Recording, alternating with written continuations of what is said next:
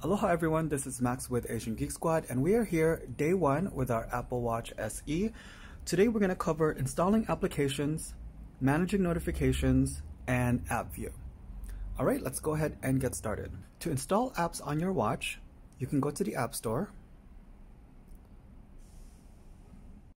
Here you can find various apps for your Apple Watch. You could even do a search if you're looking for a specific app.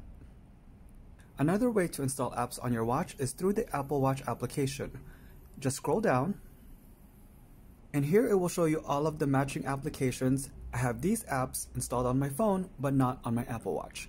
And you can just tap on install if you want the specific application to go into your Apple Watch. The third way to install apps is through the App Store on your phone. Just tap on an application, and if you scroll down, here it will show you if it's available on your Apple Watch. So this particular application, the Weather Channel, is available for iPhone, iPad, Apple TV, and Apple Watch.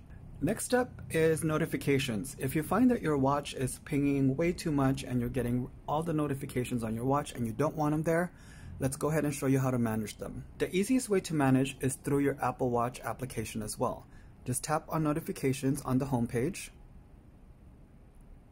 From here, you can turn off various applications if you no longer need them on your Apple Watch.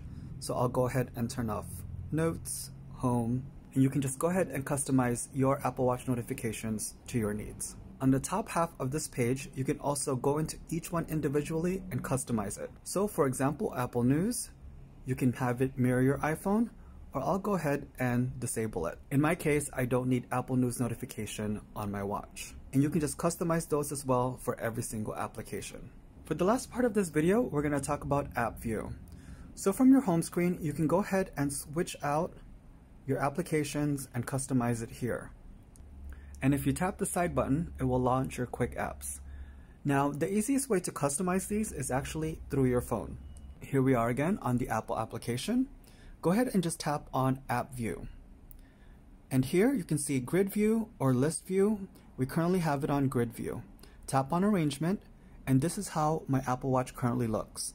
You can hold one application and move it around, and it will sync with your phone. So if you want to customize this now is the best time to do it.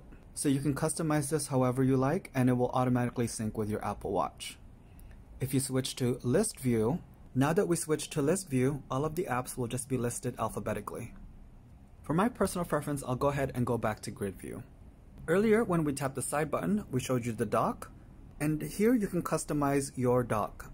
The applications you can add by just tapping the edit button on the upper right. If there's one you particularly want, you can just tap the green to add it. You can reorder by holding the three lines on the right. And you can also remove an app by dragging it away from the top 5 or by hitting the minus and confirming remove. Once you're done, go ahead and tap on Done.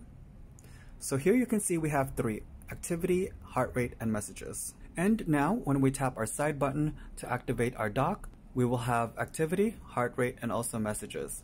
The App Store is there by default. You cannot remove the App Store. Alright, well that's a quick tutorial on installing applications, notifications, and the app view for your Apple Watch SE. Hopefully this was helpful for you guys, and if you guys have any questions, leave us a comment down below. Thank you for watching. Aloha.